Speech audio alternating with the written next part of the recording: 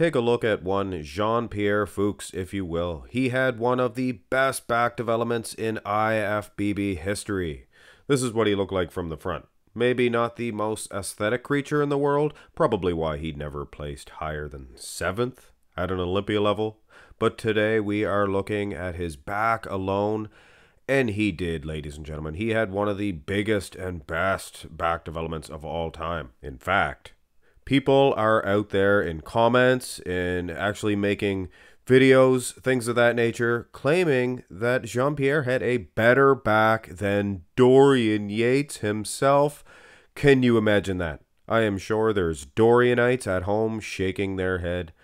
Well, where did this all start? There are several pictures, side-by-side pictures of these guys, and I will definitely say they are screenshots. Remember that I said screenshots. That do show a huge size advantage, I think, that Jean Pierre has over Dorian Yates. Maybe not that huge, but I mean, switch their backs up for a second, and yeah, his back was bigger. And now here is maybe a more famous comparison between these two dudes from the 97 Olympia, and he was massive, guys. You have to admit.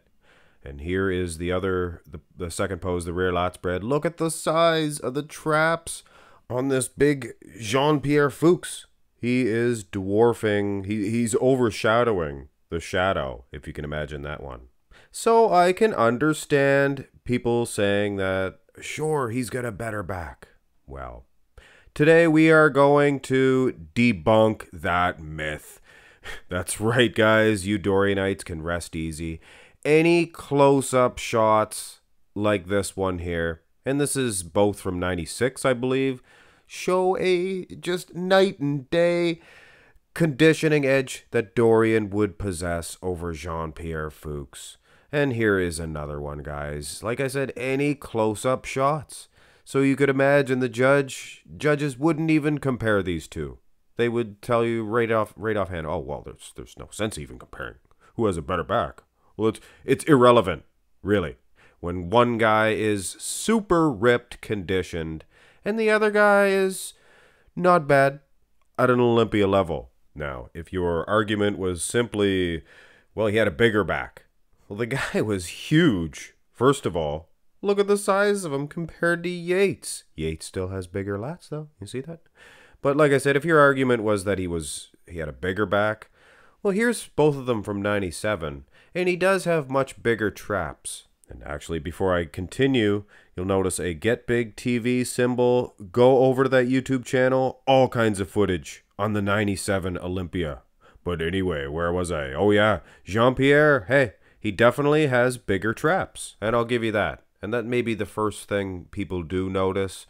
But look at the lower lat insertions. Take a close look. I don't think that he's much wider. Considering that he's taller, I wouldn't say that he's wider at all.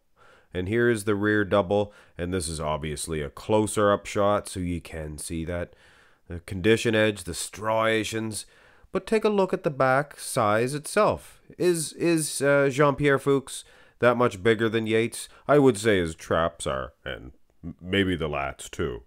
So at the risk of upsetting any of you Dorianites, hey, I give you the fact that he has a better back.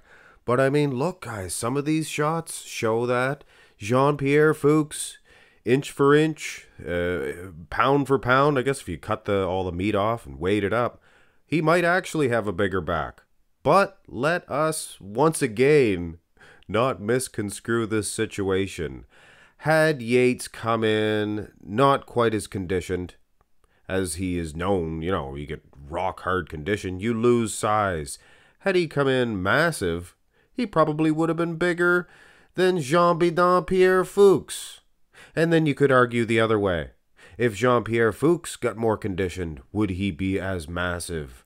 Hard to say, hard to say. I guess the proof is in the pudding.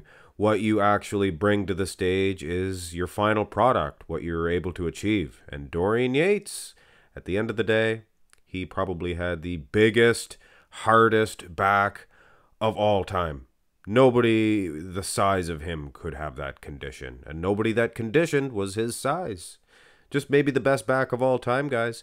Hit thumbs up on the video. I really hope you enjoyed this. And look forward to other videos like this. It was very interesting to set up. And, it showed me a lot that Jean Pierre Fux does have a really massive back.